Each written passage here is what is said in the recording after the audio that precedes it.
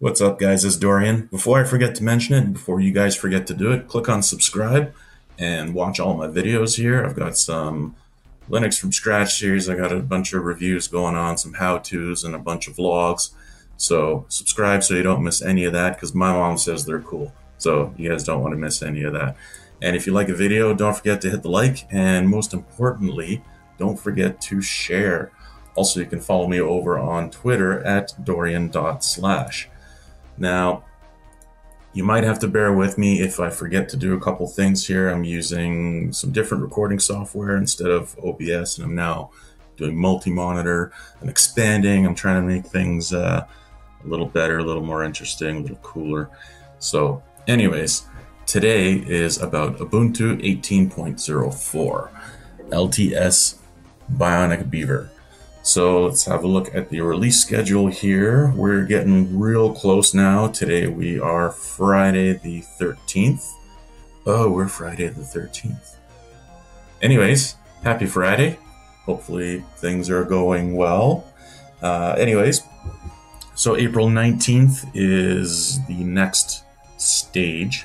And April 26th is the actual release. So we're less than 2 weeks away, with next week being the majority of the freezes. So we just passed yesterday the kernel freeze and the non-language pack translation deadline, whatever that means. And then next week we've got the final freeze and the release candidates. Now the release candidates are pretty much the finished product, except they're gonna do their very last minute fixes. So if something goes horribly wrong, they're gonna have one more chance to come out with their 18.04 LTS as a final release. And then they will come out with all their fixes for all the final releases fixes. You know how it goes. All right, so right now though, we're going to have a look at, not that,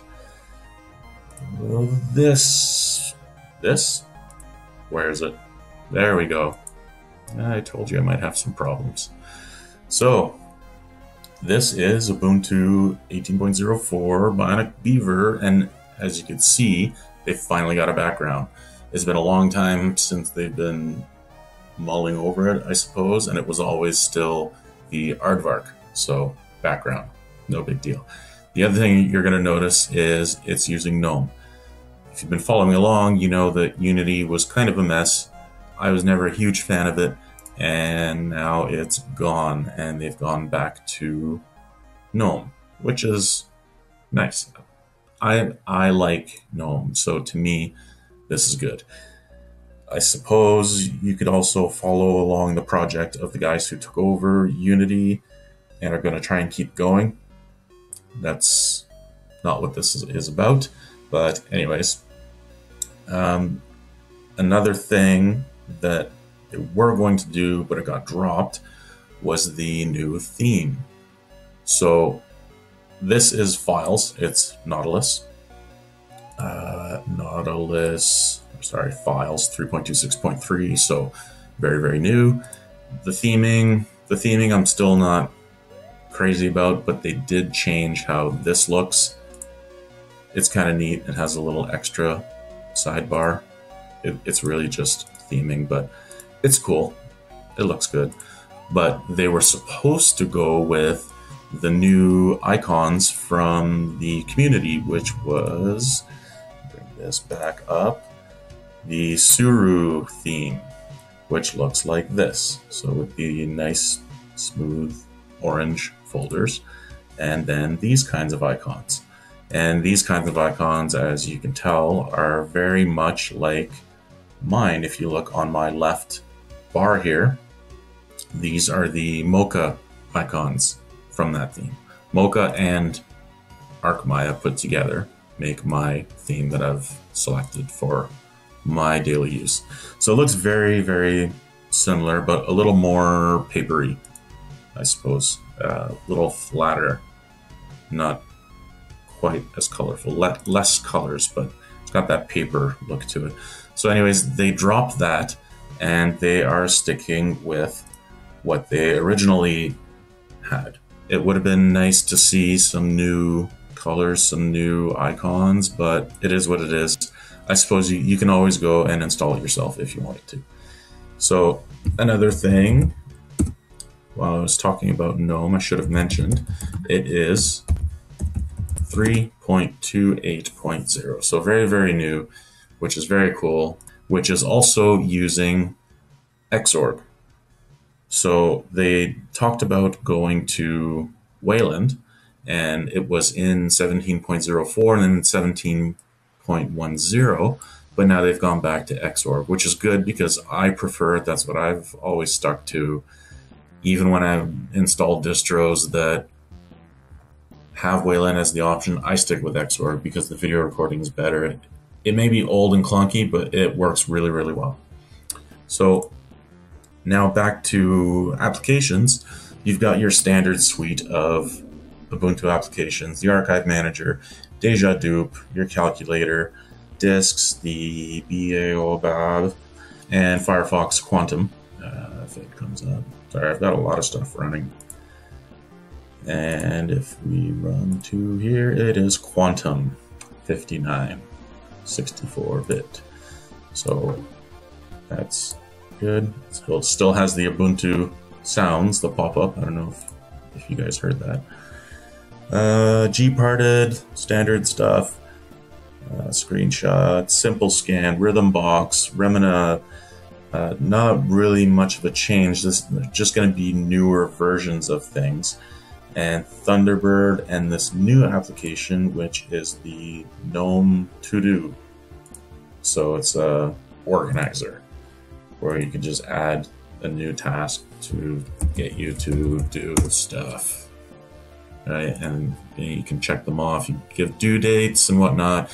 It's your typical organizer, so I'm not going to spend too much time on it. It's like a lot of to-do lists that are included in Outlook and on different websites, so it's nice to have if you've never had it. And then transmission and the Ubuntu Software Center and your videos. I had heard that VLC was supposed to be part of this, but it is not, so I'm not sure if that's a licensing thing. But the cool thing is we have Libre Office 6, so that's a little more up to date. It works a little better, it's a little faster, it loads quicker, and it's going to have better compatibility for your Microsoft documents. All right, what else? The kernel. The kernel is 4.15. You name a 4.15. Let's make that bigger. 4.15.0-13.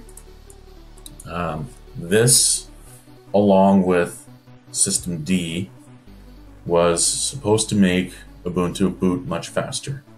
Now, I haven't found it to boot any faster than it did before. I've actually found it to be slower in a lot of cases by a lot. As you know, run Scion Linux. Oh, that is a screensaver. It's not buggy, it's just a screensaver. Scion Linux, which also uses 4.15.0.13. And I've had the issues with the slow booting as well in here. So and because Scion Linux is based on Ubuntu, I'm getting the same problem. Yeah, it's not hard to figure out that it's not getting the boost that they claim. And there are also some other issues that I found. It seems to be working now, but the wire connected, this was showing disconnected all the time. And I was actually online, I could get on the internet, but it was showing disconnected. And somehow now it's up and running. I also have this issue in Scion Linux, which is based on Ubuntu 18.04. This is the newest version. And you can see it also shows that it is disconnected, but it's not. It is online. So I'm not sure if this is something that will be fixed, but yeah, you can see it's online. So minor little last minute things, which I think should have been fixed by now, but there'll be lots of last minute bugs and whatnot that are going to have to be sorted anyways. And lastly, adding PPAs, which before you add the PPA, you say yes, and then you do your sudo apt update. Now they've streamlined it, so you add a PPA in the terminal, and as soon as it's added, it will do an sudo apt update right away for you.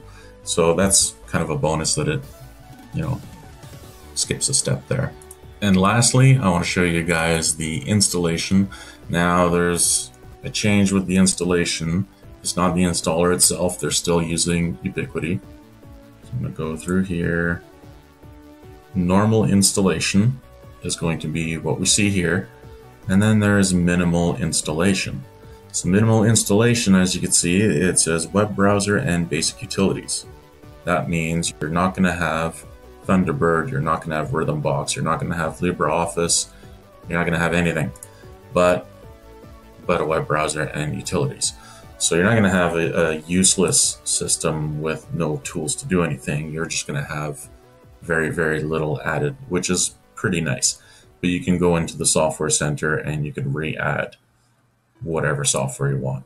So this is really nice because some people hate installing an OS and they just go through and they strip everything out. So what I'm going to do right now is I'm actually going to pause the video. I'm going to do a normal installation, check out the software that it has, let you guys know, and then I'm going to pause it again. I'm going to do a full reinstall again with the minimal installation and show you guys what the difference is. So I'm going to pause the video now. So here we go with the full installation. When it was done and it wanted to reboot, it went to the console or terminal, Ubuntu shutdown, and it just kind of froze there. So I had to force the machine to reboot. Ubuntu has been... Okay, well, this is odd because I asked it to download updates while it installed, but I guess it has more updates, which it should have done. Anyways, so I guess the difference, you still get Xorg, you still get Wayland, but whereas before the default was Wayland, now the default is Xorg. So you still have the option to do either one, I suppose. So let's have a look at the applications here. Same thing that was in the live, same stuff. We've got events here, and still no VLC. So I guess that was something that was supposed to happen that just didn't happen. So here we go. Let's do this all over again. I'm going to pause the video again and do a minimal installation, and let's see what the difference is.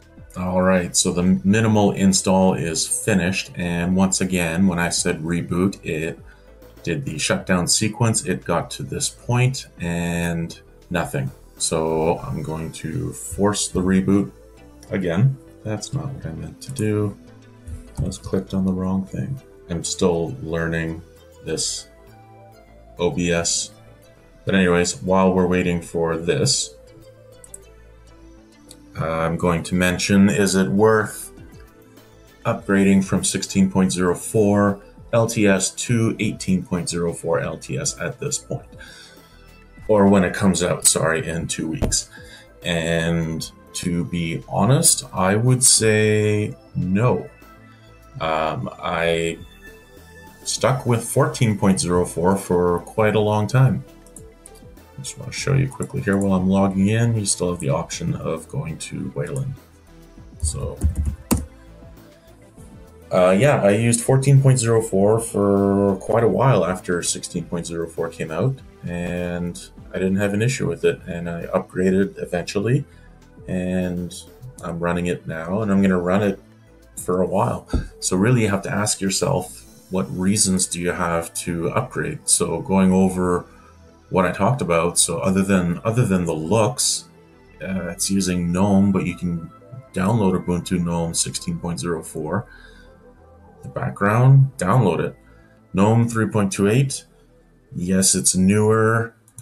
It has minor differences, like the control panel. Some of the newer theming only works in the newer GNOME versions, so there's that.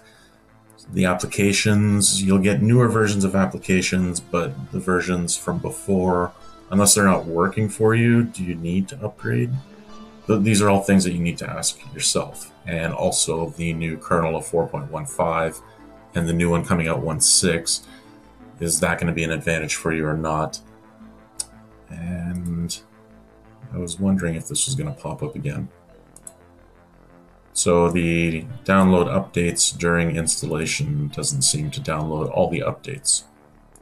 So this is the minimal installation. I'll probably do another video and discuss more in depth about whether it's worth upgrading or not. So these are all the applications that you get on the minimal installation.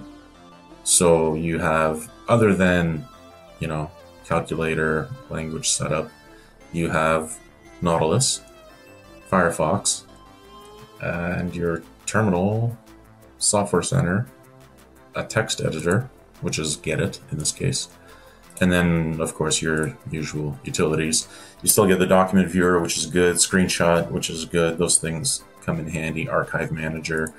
Other than that, yeah, this is really a stripped down version here. And one thing I'm curious about is if we do this, we're still using 5.5 gigs. This is a fresh installation and it's still using quite a bit of hard drive. I should have checked beforehand when I did the full installation, but it's a little late now, but 5.5 gigs, it's still quite a bit. So, Bionic Beaver. I know it was a bit more of a in-depth review, in-depth look, but we're going to be coming out in less than 2 weeks with the full version, so that's going to be pretty much what you saw today, other than some minor fixes and bug fixes and whatnot. No major new features are going to be popping out, so yeah, pretty much what I showed you is what it's going to be. And of course, when the LTS actually comes out, I am again going to download it and I'm going to check it out and just see if they made any changes or not. Hopefully that gives you a good idea of what's coming out, and hopefully if you liked the video, you'll click on that like button and share it. What do I have coming up? Sabayon, depending on how you want to say it. It is a Gentoo based distro, and that's what's going to be my next review. I've booted into it, looks good. I'm curious why the ISO is so huge. It's 2.2 gigs, so I'll have that coming up in a review. So if you want to see it, subscribe. And again, don't forget, I'm over on Twitter at Dorian.slash, and I also post my videos there as well and a bunch of random other Linux stuff. So that's all I got for now. Till next time, guys, bash on.